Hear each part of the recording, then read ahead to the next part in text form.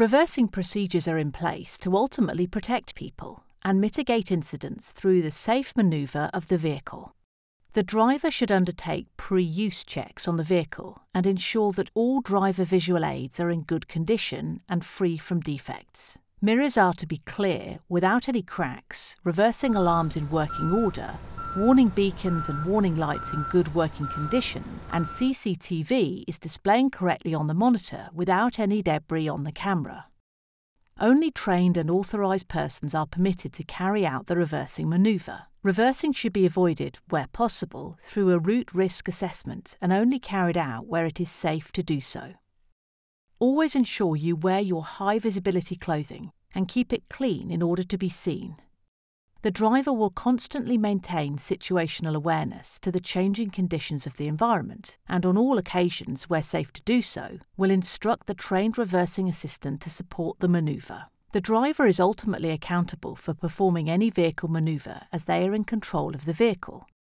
Before beginning the manoeuvre, the driver will switch off the radio and lower their window to ensure they can hear any verbal commands clearly. The reversing assistant will signal the driver through the following signals. To begin the manoeuvre, the reversing assistant will raise both arms with palms facing in and arms moving forward and backwards.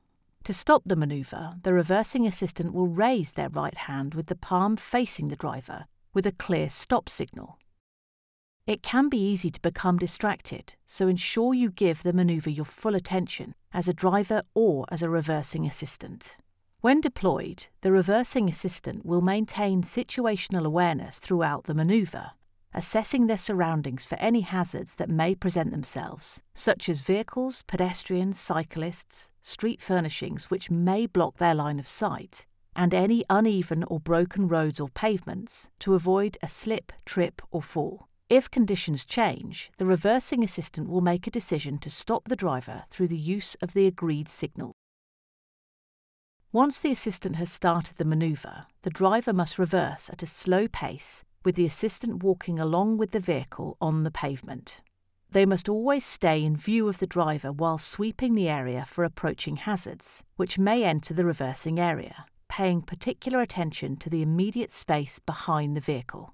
The driver must always keep the reversing assistant in their view and reverse at the walking pace of the assistant. If the reversing assistant disappears from view, the driver must stop the vehicle immediately. Take note of the safe working distances, which will be the same as the crush zone covered in the next section. The reversing assistant and driver will constantly monitor their surroundings to determine the crew's behaviour and their movements, being aware of the potential risk of crush zones. The crush zone is the area immediately to the side of the vehicle and at the rear. Recommended distances for the reversing assistants are to remain a distance of 5 metres behind and 1 metre to the side.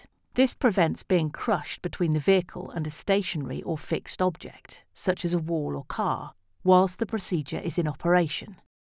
If a hazard presents itself, the reversing assistant will turn to the vehicle and instruct the driver to stop immediately. The reversing assistant should stand at least 5 metres back from the rear of the vehicle and in such a position that eye contact can be maintained with the driver in either the near or offside mirror so that the driver can see them at all times. Where a reversing manoeuvre cannot be avoided, for example in cul-de-sacs and dead-end roads, complete the full manoeuvre in reverse and then drive forwards, stopping at each collection point. Any loading must be completed when the vehicle is stationary, and under no circumstances must waste be loaded into a moving vehicle. Do not attempt to complete the manoeuvre by reversing and stopping at each collection point. Some manoeuvres are more hazardous and require more care and attention when manoeuvring round corners or where there are hazards. Remember to apply stop. The assistant and the driver should assess the area, be aware of the hazards and then perform the manoeuvre. In such cases, parking and bringing the containers to the vehicle might be safer. Sometimes a driver is operating a vehicle on their own and will have to reverse without the availability of a reversing assistant, which is usually experienced in a commercial environment. The risk factors here are the same, albeit slightly different than those in residential collections. Most commercial collections are undertaken on a customer's premises, whereby a risk assessment has been conducted, identifying strict controls such as marked and segregated walkways, assigned collection points away from the pedestrian footprint, signage, access control, or inductions.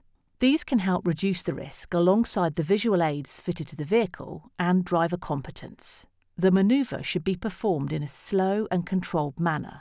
If the driver needs to exit the vehicle to observe the surroundings, they must ensure the keys are removed. Drivers are empowered to make decisions regarding their collection routes. If it is the opinion of the driver that safe collection cannot be achieved, then they must not proceed and inform the servicing depot with reasons as to why, so the customer can be informed and an investigation undertaken if necessary.